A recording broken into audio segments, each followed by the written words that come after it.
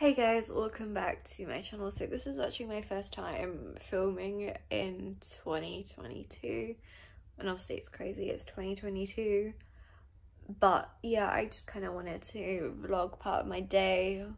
Granted it's later on, but also it doesn't help that the sun sets so like early, and also it's cloudy and spitting it down, so yeah.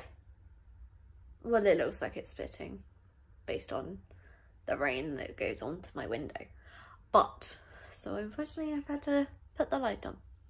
My room is still a mess from when I brought stuff back on Sunday. Just because I have been working, and today it was, and technically I have work tonight, but I've had like the whole of the rest of this day off, and I have been lazy. Like, I have not done anything. I've practically not left my bed apart from to get changed and to go to the fridge for a banana and a can of Pepsi Max. So yeah, I have been lazy. I do need to feed myself something, and it would be better for me to do a cooked meal because let's just say I haven't cooked in the time I've been back. Like Sunday lunch, we went out for a meal just because that was the day they brought me back. And then I made myself a wrap when I came home. I've had a wrap every single night because it's been just so easy, and I've not used any cutlery or anything, so I've not washed up. True ultimate lazy meal. And then Monday we did a food swap at work. So I had a Thai green curry, and then came home wrap. Tuesday I had a chicken burger at work. Like, didn't pay for it or anything because that's just how it is at work. Then came home. Wrap. Yesterday, so yesterday was Wednesday, today's Thursday. Yesterday I had a beef burger at work again, same reason. Came home, wrap. So I have not cooked in a 3.5, well now it's 4 days, but before it was like 3.5 days that I've been back. So I do need to cook something, and it would be better for me to cook something from my freezer, because I've just chucked 2 minces in someone's random drawer, and so it would be better for me to get them back into my own drawer. Well, drawers, because I've taken over more than one in the freezer, but people don't care. I've been ultimately lazy, and I'm soon going to be able to go collect a hell of a load of parcels. Now, not that many orders, but they've decided to be shipped in multiple packages. That's just how it is. I do want to sort out some of my stuff. And like, because I have unpacked some stuff, but I haven't unpacked all of it. So I do need to do that, because that's kind of the current state of my room. But yeah, I'm so glad to be back. It's so much calmer. Like, I'm one of 3 people back in my flat, but even when everyone's back, it's still calmer because, yeah, I might interact with them every now and again during the day, but I don't often like hear them, whereas in the sense of like, if you're in a house, you hear if someone shouts at someone, and like you can hear a lot of movement. Here you can't, and granted at home it could just be the house itself and it's easy to hear sounds, but here it's just so calm. Like, I don't have to have much people interaction. Granted, I only had the first interaction with a flatmate early hours of this morning because of the fact that I've been working, so I've not interacted with anyone. On a typical week, I don't have to interact with someone much, and like, I have most of the day free to myself, and I don't have to like worry in a sense of like telling someone where I'm going, because it's like, if I was at home, I'd always have to say like where I was going, or even if I was just going for a walk. But like, if I was going out, obviously it's more of a making sure I'm safe so they know where I am kind of thing, but I don't have to worry about that. And it's some of those like invisible like stresses, or like in a family home you sometimes have like the invisible intensity. I don't know what I'm trying to say, but like there's this pressure. I don't even know what I'm trying to say, but I think you could probably understand. like, I don't have to worry about that. But also, I'm only having to, like, do stuff for myself because I hate doing stuff for other people. Like, at home, like, I don't like cleaning the kitchen because I don't make the most of the mess. Whereas here, okay, yeah, I have a job to do, but it's kind of, like, different. And obviously, like, I prefer doing stuff for myself, by myself, deciding to do it for myself because I want to, rather than being told to do it. And okay, yeah, I have to do a job in the kitchen, but at the same time, I'm not properly told to do it, if that makes sense. And it's just that stress is all gone and I'm able to be more independent. And because when I moved to uni, I knew that I was going to be happier overall in myself because I was able to be independent. Like, I knew that I would be fine living alone. Well, alone, but you get what I mean. Like, I knew I'd be fine and I knew I'd be okay. And to be perfectly honest, never once in the 3 months I was away before Christmas did I want to go home.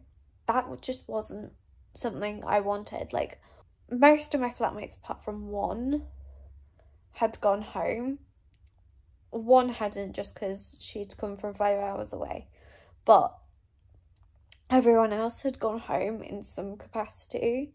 I have just collected all my parcels.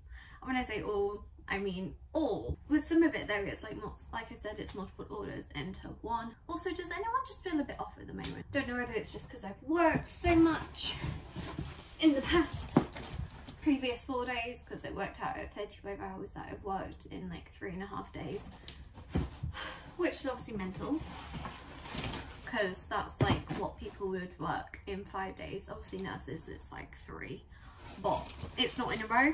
Apparently they never like to stick nurses on 3 shifts in a row, or is it 3 night shifts or whatever. Now, in one order, Jesus Christ, I ordered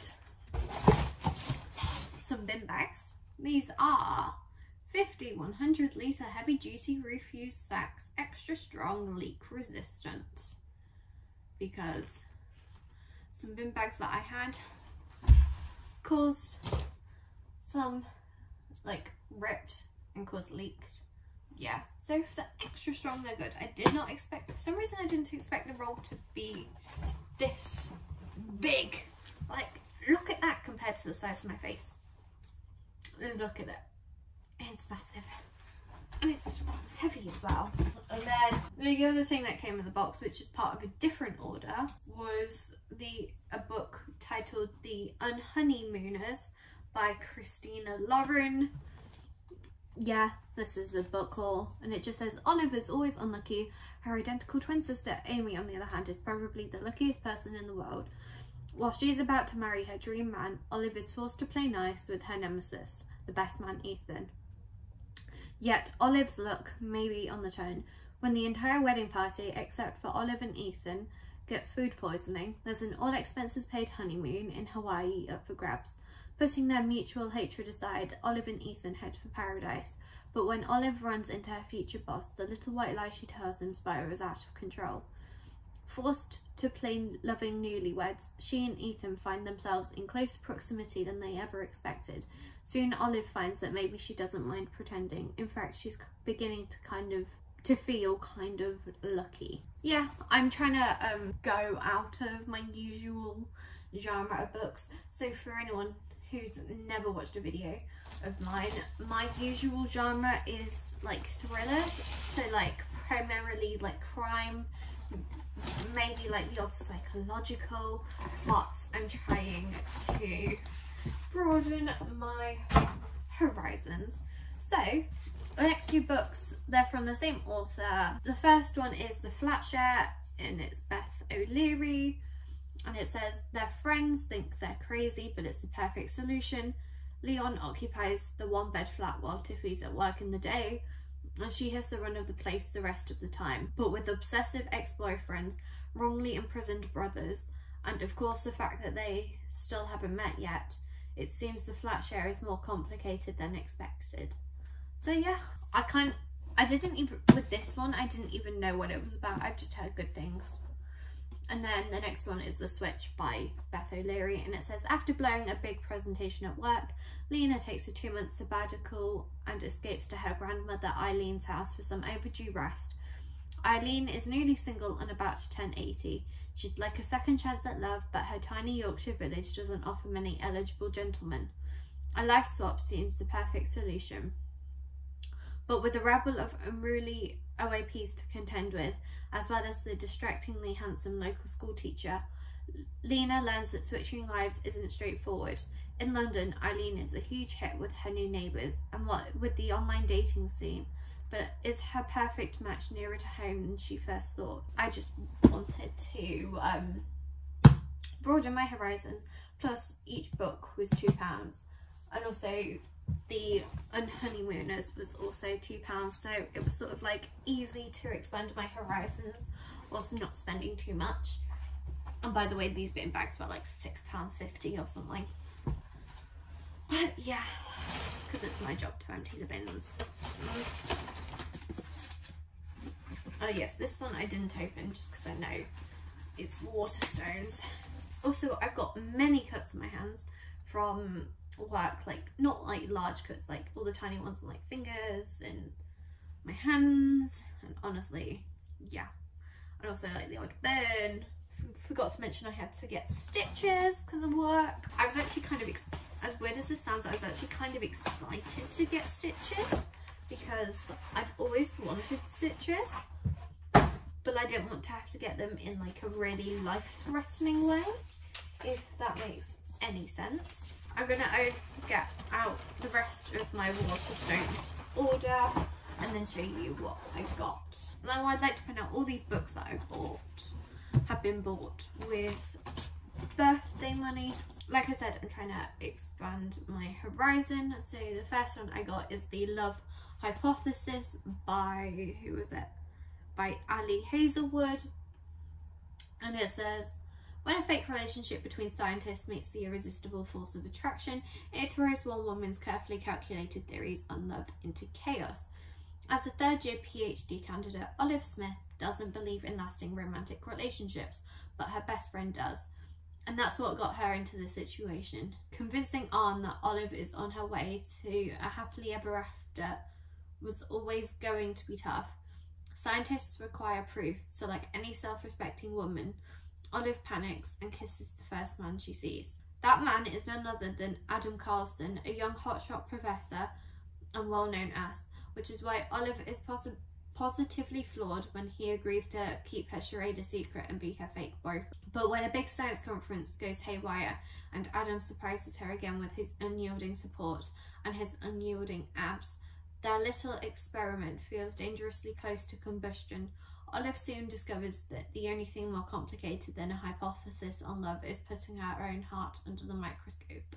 It was more of a, I'm trying to, so many people like rave about this on Book Talk. So yeah, I should probably bring these closer to the camera, sorry. And the next book I've got is It Ends With Us by Colleen Hoover. So many people rave about this book. And it says, Lily hasn't always had it easy, but that's never stopped her from working hard for the life she wants.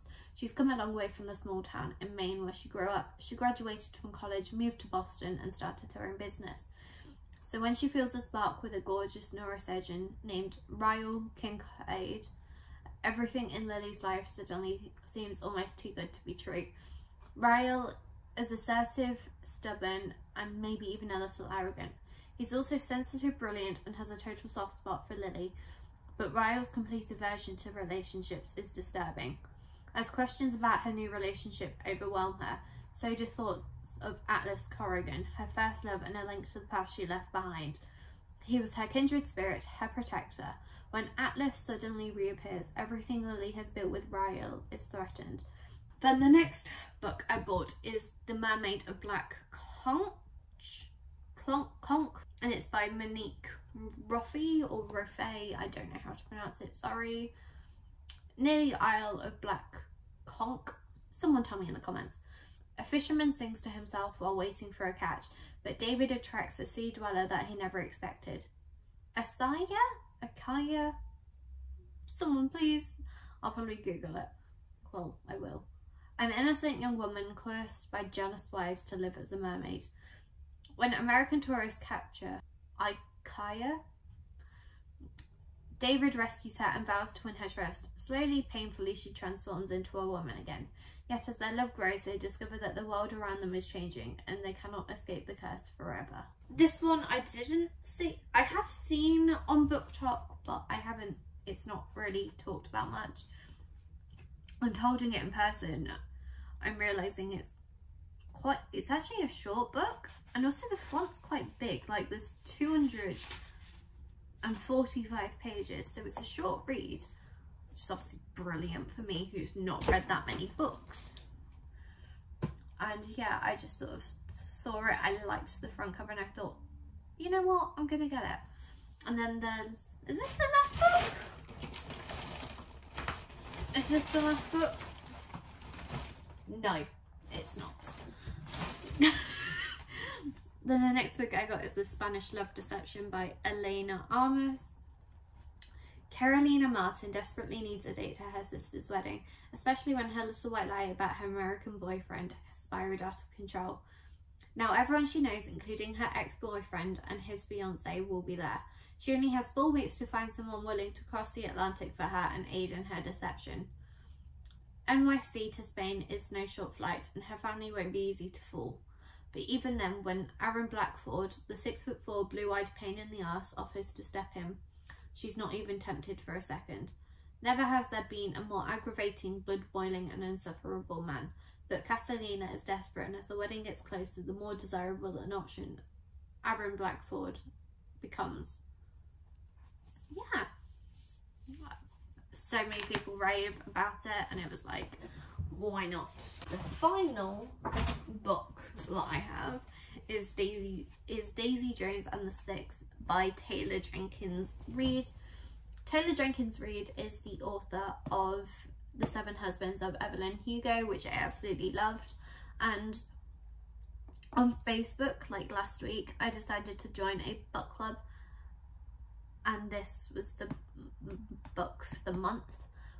And so I bought it. I've not actually been active in that group, but it was more of a, I wanted a book to follow, like I wanted a book recommendation kind of thing to follow along with, and just to participate in, even if I was never active.